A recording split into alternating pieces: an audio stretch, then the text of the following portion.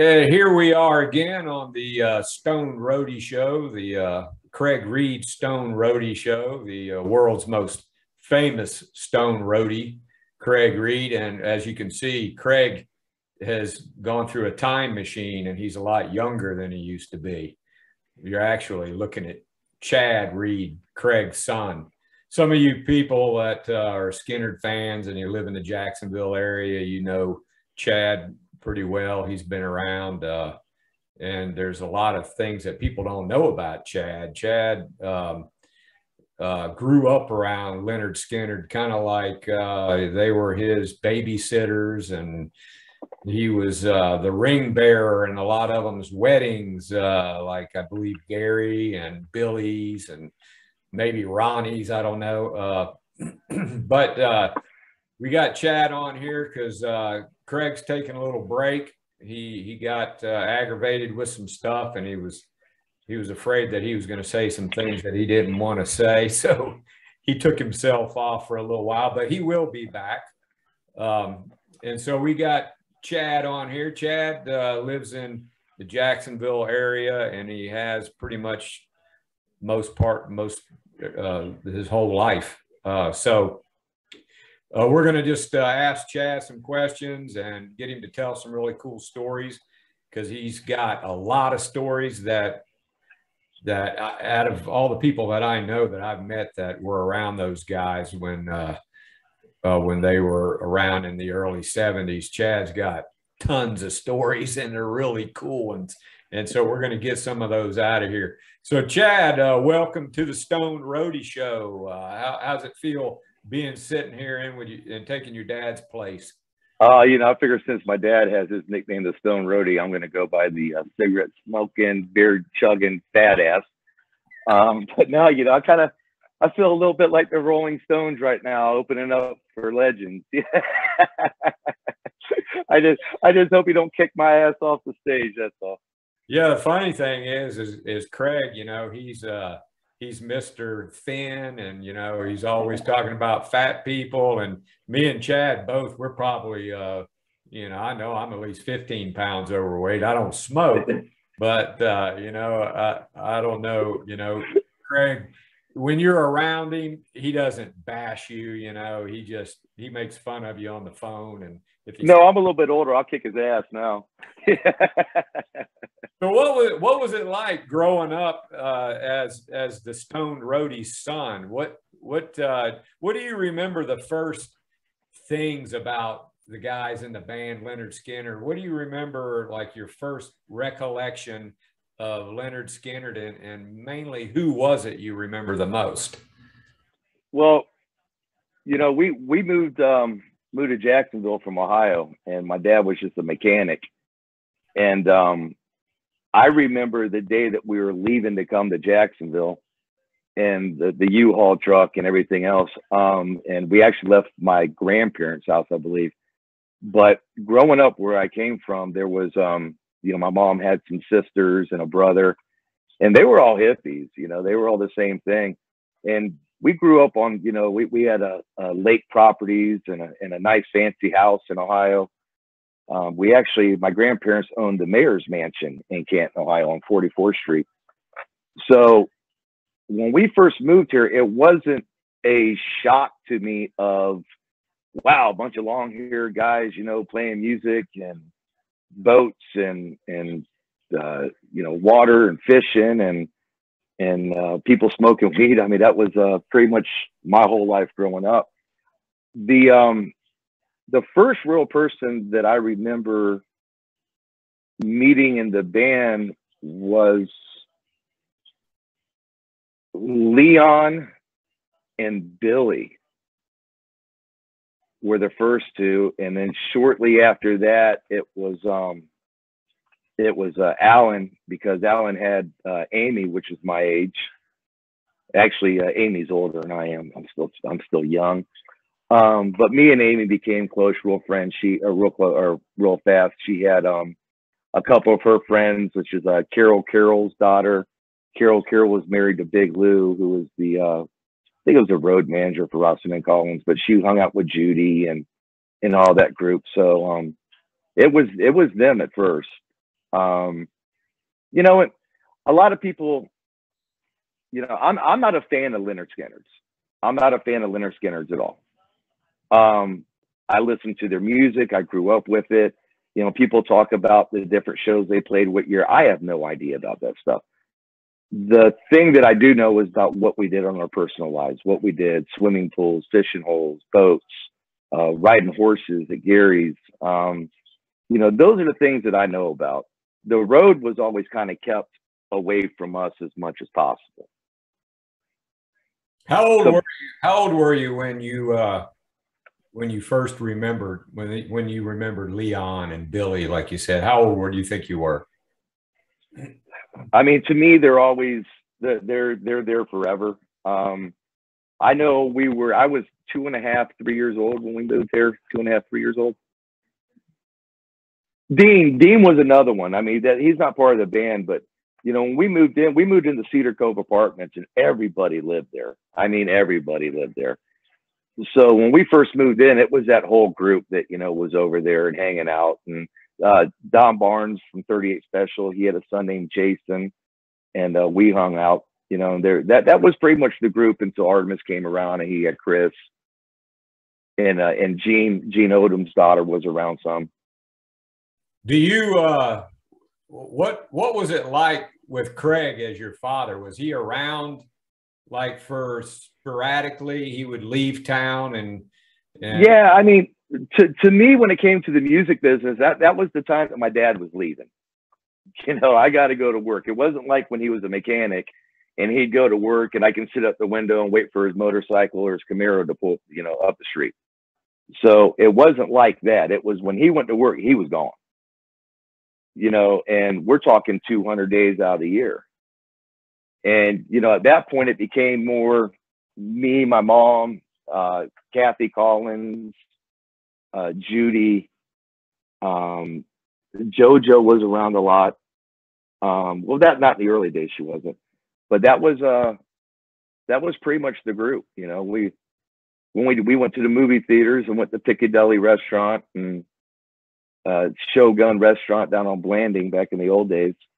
But you know, that's pretty much what it was. I mean, it was normal life, normal going. And I remember your father telling me a story. He said that he got a call from, I think, your principal at school, and they said, "Hey, your son Chad is down here telling some lies that, you know, he knows the band Lynyrd Skynyrd," and your dad had to go down there and said, "No, he's not lying." What do you remember anything about that? Yeah, that was my mom. The first time that happened, I was at Trinity Christian. If I remember right, the band paid for me to go to that school. That's a big private school here in Jacksonville. They're huge. And, you know, I'd go there and, you know, it's funny because kids would tell me, you know, what's your dad do? Oh, he's in a band. And they go, oh, my dad's in a band too. And I go, really? Which one? And they'd say, Circle Jerks. And I'd go, never heard of them. You know, and they go, which band's your dad in? I go, Lynyrd Skynyrd. And they go, oh, full crap. You know, and they'd laugh. But, you know, when I talk about my dad being in a band and other people would say their dad was in a band too, you know, I didn't realize, you know, because I thought everybody that was in a band did what they did. You know, so I didn't realize they played for $50 a night at the Moose Lodge. Right. Yeah. So yeah, that was the first time. The second time after the crash, and we actually moved to Atlantic Beach outside of Jacksonville Beach, and it was at Beach's Chapel. And you know, I was always told, don't say anything about your dad being in Skynyrd, and don't talk about Skynyrd. You know what happened last time? You're just a liar. And it's funny when they found out of what was going on. I think they got a check, and it was from like the Rossington and Collins band or something, and they were like, whoa, what the hell is this? And you know, they stopped letting me read from the Bible. Oh, wow. Yeah, they were like, oh man. And the thing about is that was our reading class. We read from the Bible for reading, and then we read from the Bible for Bible study. You know, so when they found that out, they were like, man, you know, this guy's kind of the devil child. That's Lynyrd Skynyrd. And it even came down. They had a guy one time come out. His name was Rocco Marshall. Me and Rocco remained close up until the time of his death. he actually came out to give a speech to the school in this little chapel that they had regarding bands and rock and roll and the devil, you know. And he said, I worked with this band, I worked with that band, and you know, they all did this and they all did that. And I'm sitting there thinking, man, this guy brings up Skynyrd, I'm kicking his ass. Yeah, man, I must have been in the second grade or third grade. I thought, probably second grade. And sure enough, Lynyrd Skynyrd came out of his mouth. You know, all the guys are nothing but drug addicts and hell raisers, and you know, Skynyrd's crazy. And I jumped up and you MFer and ran up on the stage and wrapped up his legs and was punching him in his thighs. And you know, they had a. I was talking to my buddy John Wayner the other day, and he was like, "I'll never forget the time in church." You know, that guy said, "Lynyrd Skynyrd, you freaked out." You know, come to find out, he was the guitar player for Billy and Leon, and they actually locked me in a room because I was punching walls and throwing shit, man. And they locked me in a room like a mad animal, and they pretty much, you're not coming out until Billy and Leon gets there. And you know, Billy and Leon had to come in and settle me down and say they were friends of his and what his intentions were. And, you know, after that, me and Rock remained really tight for a long time. But, you know, up until his death, which was about probably 2-3 years ago. Well, as far as fighting goes, you had a pretty good teacher. A lot of people that seen some of the films that Craig did, and you're in there, blonde-haired kid, little guy, wrestling around with Ronnie. And tell me what you remember about when you used to wrestle with Ronnie and some of the things that he taught you as far as fighting goes. Yeah, Ronnie, he was no holds bar, man. I'd slap him in the face, and he'd say, "Don't slap me, you little son of a bitch. Ball up your hands and give me a good one." That wasn't hard enough. You know, you got to grab them by the hair of the head and really just start ramming. They get a hold, you stick your thumb in their ear, you know, and the horse bit, pull their lips back and hit them with their lips pulled back. It'll rip their lips open, and you know that don't work. Bite them, you know. And that got me in trouble because actually in junior high school I bit some kid's titty off. And it got me in trouble a little bit. You know, them guys were always getting me in trouble. Dean, oh God, when Dean was alive, he was the biggest damn instigator there was, man. We're in Hawaii, and you know, my mom, don't go out in the water, don't go out in the water. If you go out in the water knee deep, you know, and Dean's like, hey, there's a 200-foot high dive over here. Let me paddle you out there and see if you'll jump off that thing. You know, and sure enough, my little ass, I wasn't going to show him that I was scared. I definitely was going to do that. So I'm hoping this is the highest high dive you can think of. And Dean yells out, "Shoo!" You know, my mom looks up and everybody jumps up and starts running for the water. They're telling me not to jump, and I jumped. And oh boy, they jumped on Dean's ass for that one. But, you know, they were always instigating me into shit, you know. I remember you. Especially Alan. Alan was the worst. I was getting beat up by some guy at school that was probably about 4 years older than me. And I went to Alan. I said, "Man, Alan, what did I do?" And he said, "Well, when he runs after you, find a big stick and hide behind the tree and hit him in the knees." I said, "Man, I've did that." You know, and he said, "What's he doing?" I said, "Man, that guy had me go down my hands and knees and told me to kiss his shoes." "So what'd you do?" I said, "I hit him right in the crotch and took off running." You know, and he goes, "Man, you know, it sounds like with this guy, yours got to do what I used to do with Ronnie. You know, just get him tired of beating your ass. You know, beating somebody's ass is only funny for so long, you know, but you know, eventually he'll get tired of beating it, but just keep on giving it to him."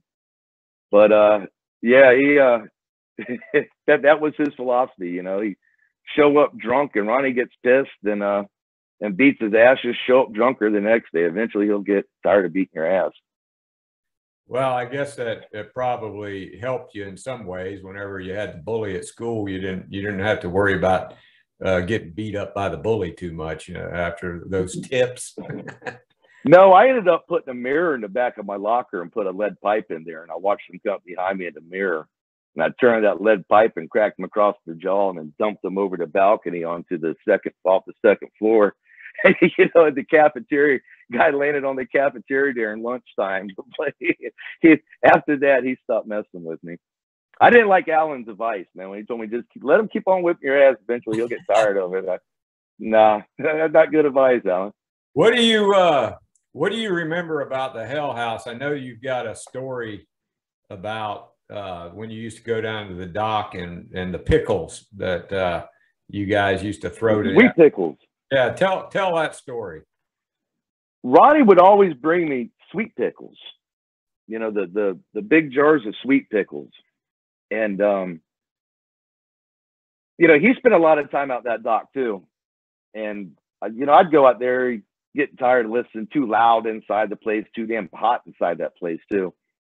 And, you know, we had BB guns and bow and arrows. And, you know, I kind of always got into that. Chris got into the music. He'd sit in there and watch his dad play drums all day. But when you got bored, you know, there was a lot of gators out there and some big bass and everything. You could take sweet pickles and throw them off the dock. And, you know, Ronnie was always, hey, go up there and throw the sweet pickles. Go up there and throw the sweet pickles. You know, now that I got older, I realized that was the, you know, way of saying, get the fuck out of my hair. Yeah. You know, but I remember one time he was out there and I was throwing the sweet pickles off the dock and the band was inside playing. He's just sitting there thinking. And man, I could almost swear it was I Need You. He was going through the words of I Need You. And I threw a damn pickle off the dock, and sure enough, a gator hit that thing, and Ronnie just went, "Wow, son of a bitch," and turned around and walked back inside. You know, it just, he was kind of like, "Oh, cool, one actually hit him." You know, but my dad later said they used to throw them all the way across the river when they were on the banks, and they'd go in there and get them. So I don't know. Maybe it wasn't a "you're bothering me, kid." Maybe that, you know, he just thought that was fun. If we were highly technical, I would pull up that picture of you and your dad in that boat Bad Company right there by the dock. You know, that's a really cool picture. And Craig, you're sitting in his lap and you've got the steering wheel. What do you remember? I know that you told me a story about when you guys wrecked that boat and then you had a little scare of some sort. Well, that wasn't that boat. That was Ronnie Caruso. His parents owned a marina, and he was really big into speedboats. And I think that boat would do like 100 miles an hour, and we wrecked in there. But you know, Bad Company, the boat. You know, and Billy had boats too, but that creek that ran back there where the Hell House was. You know, Alan was on that thing a lot. Alan could actually drive his boat to the Hell House from his house. You know, he lived back off of Julietson Creek area, and he could just ride that right up there and get in there and ride in the back. So we used that boat a lot just to, you know, get away, go down to Alan's house. Billy, he eventually being pretty close. I think it was Billy and Gary, I want to say, lived across the lake from each other. And I remember a couple of times, man, Billy, you guys want to talk about Alan driving cars and all that shit, man. Don't ever get on a boat with Billy. Billy couldn't drive nothing. You know, and it would be 2 o'clock in the morning and we're on a boat crossing the St. Johns River. You know, you had to go, Billy, turn on the goddamn lights, man. You know, and with a drink in his hand and hauling ass across the river to go to somebody else's house. So using that whole intercoastal and Bad Company and the fishing, and you know, we take Bad Company and, you know, pull it behind trailers and go to other lakes and stuff. But you know, that was just part of the, you know, that was part of the home life, the things that did at the home. I heard a video with Judy the other day, and she said, you know, when the guys were home, you know, they were the guys at home that were going to work every day and doing what they were supposed to do. And when they went out on the road, you know, we didn't get to see that much. Every now and then, you know, we got a taste of it.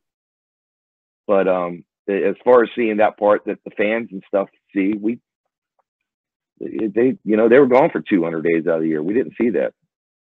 So when you were around those guys, do you remember any of them being hard on you? Were they like really cool with you, or what? How did they treat you? Oh, they were all hard on us. You know, but it was a different way. You know, honestly, you know, Gary was probably the most calm with the kids until Artemis came along. You know, but you know, Alan and Ronnie and, you know, well, Bob was just nuts. But all drummers are. Skynyrd's had a history of that. But you know, it was, Ronnie was, you know, you're going to be the best boxer in the world. You're going to be the best baseball player in the world. You're going to, you know, when you play football and you go to tackle somebody, just don't tackle them to tackle them, tackle them to hurt them, hit them hard, you know. And, you know, Alan the same way. You know, if you're gonna ride the bicycle, you're gonna jump. Make sure you're going as fast as you can to to jump as far as you can. And come on, that wasn't fast enough, you little wimp. You know, do it. You know, I mean, to the point, I actually bit my tongue off of, you know, but bit my tongue off riding a bicycle trying to jump fast and hard. And, you know, most people wouldn't be doing that at 4 years old, but them guys just pushed you, man. They just always pushed you. As far as, like you said, that when they were on the road and they were pretty much gone, but I do know that sometimes, because Craig told me that maybe it was local gigs or something, I don't know, but he said that a lot of times he would sit you on the ground there right by Artemis drums so he could watch you while they were playing, sort of babysitted you. You remember any of that? Yeah, and my hearing doctor hates my dad, man, the guy that does my hearing aids. You know, it was only there. When I got older, he used to set me right up in the back of the PA. You know, I couldn't hear for 3 days afterwards. Later on during the Rossington and Collins day, you know, Alan always threw the guitar to my dad. Always threw the guitar to my dad.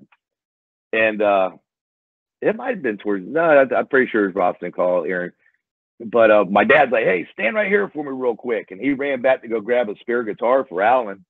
And Alan turned around, looked right at me and chuckled. He just looked right at me and laughed.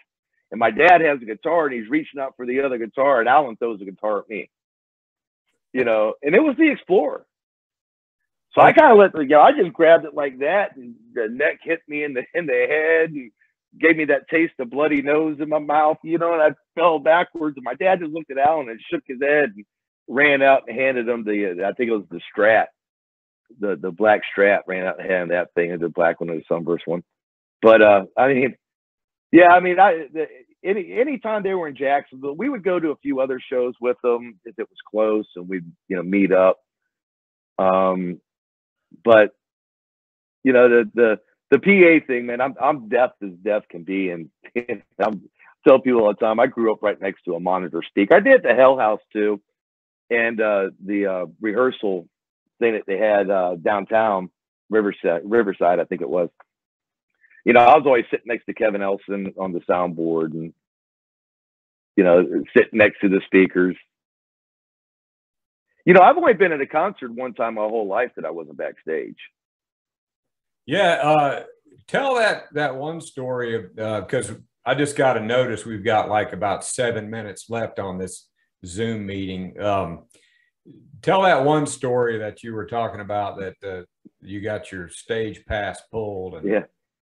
Yeah, Ross Schilling, one of the managers for Skynyrd, he saw me. I had an all access pass. He said, "Man, you can't have that all access pass, man. That you get a VIP pass. That all access pass is for, you know, family and important people, kind of, you know." And he took it off of me and told me to leave the backstage area, and he'd have somebody bring me another pass. And Johnny was walking by and goes, "What are you doing out here?" I said, "Man, Ross took my VIP pass." And he goes, "Oh, hell with that." He took his off and put it around my neck, and he goes inside and got security questioned him on it, you know. And they went and got Ross, and they asked Johnny. They said, "Hey, what happened to your pass?" And Johnny goes, "I gave it to Chad." "Well, why? Because you took it away from him." "Well, Johnny, what happens if they throw you out?" And he goes, "Well, I guess there won't be a show then." Right. You know, but he's keeping the pass. You know. We've got a lot more stuff that we want to talk about. We're going to get you back on, and I think once we get back on, I know you remember a lot of stuff that happened after the plane crash around Alan when he was paralyzed, and you got a lot of great Alan stories and things like that. So we're going to have to go ahead and wrap it up, because we're going to run out of here out of time, and it's going to just end. So we appreciate you coming on, and we're going to have you back on if you don't mind. So thanks for coming on, Chad, and we'll have you back, and we really appreciate you coming on. No problem, guys. So until next time, this is the Stone Roadie Show, and we're out.